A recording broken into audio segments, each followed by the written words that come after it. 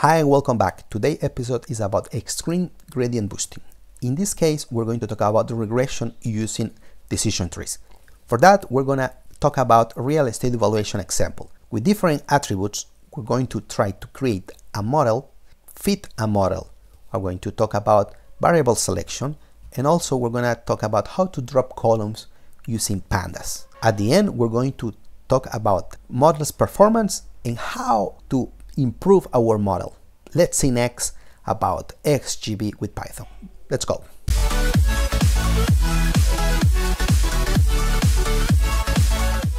For this example, we're going to talk about real estate evaluation. We have different variables, as mentioned here: transaction date, house age, distance to the nearest MRT station. What it means is a train station, number of convenience stores in a living circle, geographic coordinates, where does this house is located. You can see our purpose is to predict house price of unit area. For that, I'm going to give you the link where I got this data set in an archive ICS where you can download it and you can follow the following code. The idea is to use Python, and we're gonna use for that different libraries: Pandas, sklearn, and XGBoost. XGBoost is more than a library, is a framework for different programming language. The idea now is to execute all these different code. I'm going to load my data, and I'm going to store it in data. And I'm going to show you what is this data about. So you can see, as I mentioned before, we have transaction date, house age, distance to nearest MRT station, and so on. But as you can see, we have some problem with transaction date. It is not as usual, right? Also, we have to change this variable's name. I'm gonna try to modify the name for all of these variables. And as you can see, I'm gonna show you how many data we have. We have near 400 observations with 8 columns, but the idea for this first chapter is gonna be to eliminate number. It doesn't give us good information, or not at all. Transaction date is going to be for a second chapter. We're going to try to use feature engineering to improve all this information and to extract some insight. But now we're going to try to eliminate data info. What is data info for? So you can see we have transaction date as float. Then in the future we'll have to change this column to date. And the other ones are okay. Number of convenience stores integer, it's okay. Longitude, latitude, floats, perfect. Now, as you can see, different information. The first thing when you are creating a model in the pre-processing data is to check for null values, outliers, and so on. You can see different values for all our data. Okay, as I mentioned before, I'm gonna drop some variables. Transaction date, a number. This is how we do it in Python. Drop, and here's the explanation. You want the column, so you type the column's name. The axis one, that means there is columns. If I change this for 0, that means there is observation, but in this case we want column. And now this one, or this code, is for changing columns name. I'm gonna store the new names in data columns. If you print data columns, I'm gonna do it now for showing you the columns. It gives you the current variable's name. However, with this code, I'm going to change it. Data columns. And now, as you can see, I change. Why? Because these are long names with some strange things here. X1, X2. It's better to type or use short variables names. And as you can see, we can see the change. The change. Great. We don't have the other columns. We don't need in this moment. The variables has changed. Variables name, of course. Okay. And let's see. Null variables and missing values. This is a very important step when we are processing the data making our data ready for the model. You can see here is ISNA. ISNA is trying to identify if there are some null values in our information, and sum is gonna sum up all the true values. If we have 0, that means that we couldn't find any null value in any of our columns.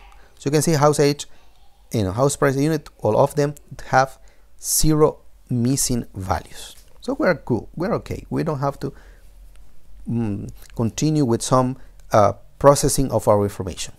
Next step is to select output and input variables. Again, I'm going to use drop.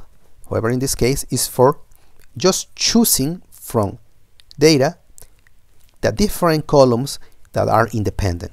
And for Y, we're going to select the variable that is dependent, that is house price unit, the variable that we want to predict. We execute this part, and now the next step is important. It's super important. It's about to split our train and test information. That means training and testing data. We're going to use from scikit-learn train test split function, and we're going to provide what is the dependent variables and the dependent variables. Random state is for using this information again and again and again to have the same experiment over and over. And remember, something important that you can use is the test size. If you want to say, no, I really want to use my test size 50-50. 50% of my data is going to be for training, 50% of my data is going to be for testing. However, the default values are 0.25. That means 55% for train, 25% for testing. Now that we run this part, let's see what is the shape for all of our data frame. 310 observation for training, 104 for testing. And don't forget about Y train and Y test. This is going to help because these are the labels or the true values of our information. In this case, it's not a classifier.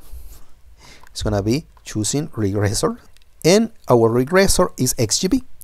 Well, I'm not going to talk about how to tune the hyperparameters.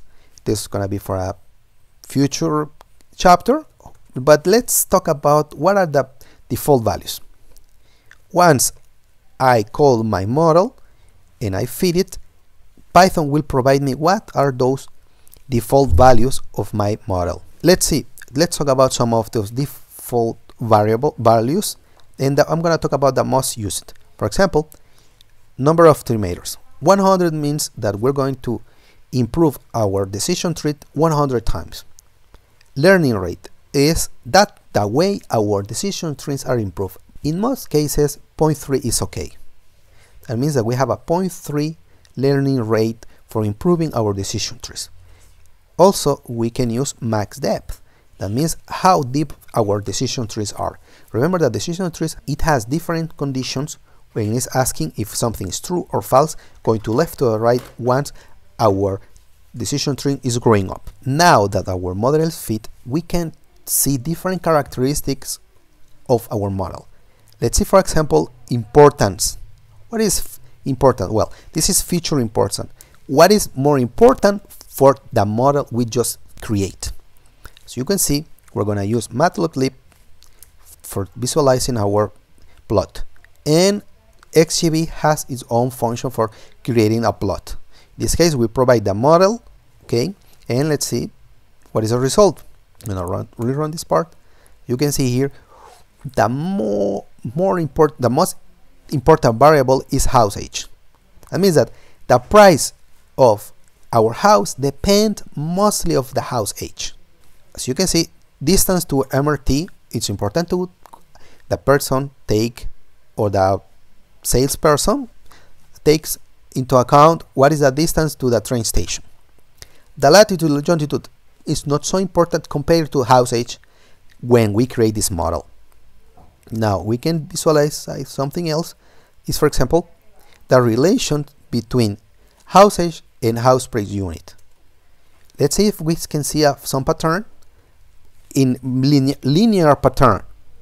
So you can see there's no pattern at all. That means that even if we try to use linear regression, house age maybe is not gonna be the most important variable. However, when we are using XGB, it takes this variable more, or it found this variable more important than the other ones.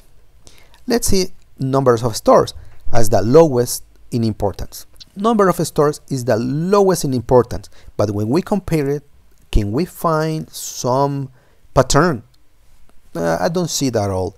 It doesn't have a pattern, no pattern at all, so we can move forward. Let's see how to predict new values using XGB. For that, we're going to use the function predict and using the model. In this case, I have the function, my model, its name is model, so I just use model dot predict x test, and I'm going to store these predictions in predictions. Let's see the different predictions, 1 to 10. Of course, in Python it's start with 0, so I'm going to use from 0, and 23, and we can compare it with the real values. Okay, and let's see, for example, using 0, because it's the first observation. Remember, ilog is our index. If you don't understand what is ilog log, I'm gonna give you or leave you one description of the videos I create for explaining the difference between ilog, log, and so on. And then you can see here what are the characteristics. You can see my XGB model found that the price per unit for this house is gonna be 23.5 units. With a house with age 1.1 year, distance of 193 meters, number of stores are around 6, and with this geographic position. Let's see what it was the real value. I log 0, it was 27.3. Not bad at all, not bad at all. Taking into account this is the testing information or testing data. It was not information to create the model. But let's see this more in general. This was just a particular case, but see in general. Let's see in general what is this, the error of the model. We're going to use the function predict again, but with the data it was used for creating this model, for fitting the model, that is training data. And we're going to use two different statistics for comparing the performance of a model. Those are mean square error, the MSE, and the R2 score. This one is the error for the different predictions, and R2 is trying to explain the variance of my model. The higher, the better. In mean square error, the lower, the better. Let's see. If I execute this part, and R2 score for my training data, 0.99. That's terrific. 0.99 is almost perfect. However, is this good or bad? Let's see. Mean square error, the lower the better. If it's closest to 0, it's great. Remember, lower the better. But how I'm going to know this is the lower? With what? With who? Well, this is the thing with the regression. For comparing or for knowing if a model performance is okay, it's good or bad, we have to compare it with other models. In this case, we don't have other models, so how can I test it? How can I compare it?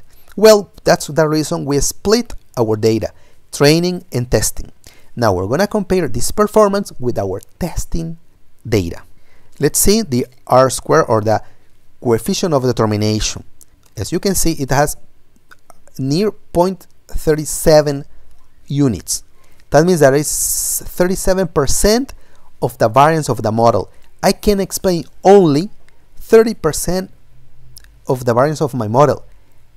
In contrary, or as opposition, to the 99% in my training data.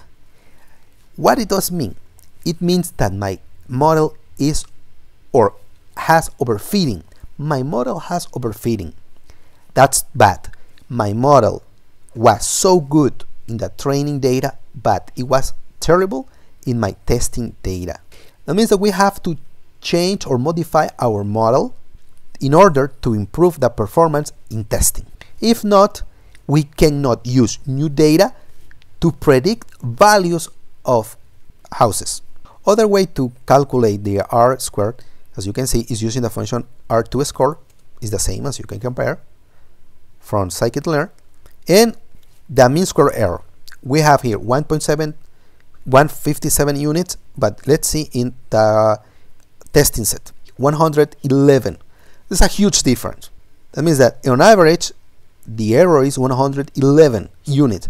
Meanwhile, here is 1.57. As you can see, it's a huge difference in addition to the coefficient of determination. These two parameters are telling us that our model is overfitted. We have to do something. What to do? So what to do to improve our model? That's a very important question. What to do? The different solutions I present you or I suggest is remove outliers from the different variables. One of them is house price unit.